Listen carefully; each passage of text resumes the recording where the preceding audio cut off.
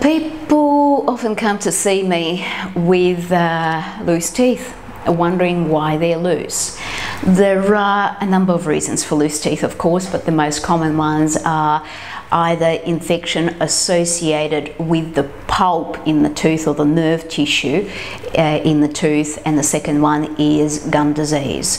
I guess apart from the obvious ones, trauma, falling over, a tooth becoming loose, so that situation is pretty obvious. The less obvious ones are the ones when people haven't had trauma and they've noticed their teeth loosening up and they don't know why. The most common situation is gum disease, ongoing gum disease, and surprisingly, until teeth become loose, people often don't realise that they've got it. It's often hidden, often there are no symptoms. Sometimes people notice bleeding. Bleeding is the first sign of gum disease, but bleeding seems to be accepted by most people as normal. But no, it's not normal. It's a form of gum disease, and in fact, if you do experience bleeding, it is best to get it checked out by a dentist. Now, what happens with gum disease is plaque and tartar, which is billions of bacteria in our mouths. Absolutely everyone has it. It will build up on our teeth and it will cause low-grade gum disease. It starts with a condition that's called gingivitis, which is a milder form of it, but over a long time, if it goes untreated, what happens is gums and underlying bone get infected and affected by this plaque buildup, and bone recedes. Unfortunately, bone can't be regenerated. It keeps receding over time, and there is less anchorage for the tooth, and slowly teeth become loose.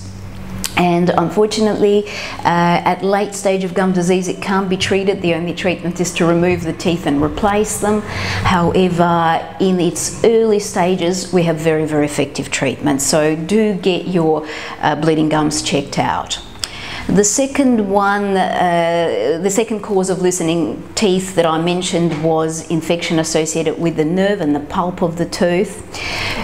Most people, if they do have a tooth infection, they usually know because there is commonly quite severe pain associated with it. However, that's not always the case. Sometimes a nerve can die in the tooth without any pain at all, and the only way that infection can go is inside the jaw, within the bone, and it destroys and dissolves bone around the tooth.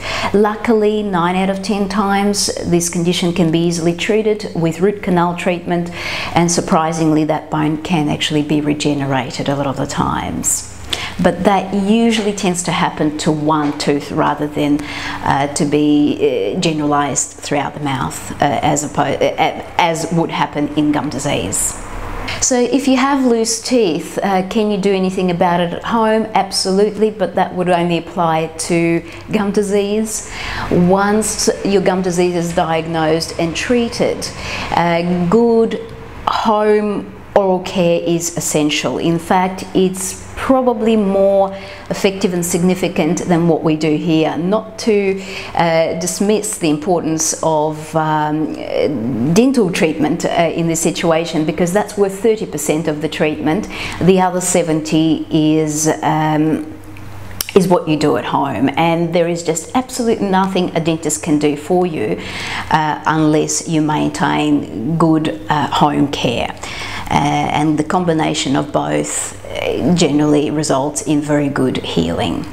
But with end-stage gum disease, and I do see, unfortunately I do see a lot of people with end-stage gum disease, the only way to treat that is to remove the teeth and have them replaced, and that's usually with dentures or implants.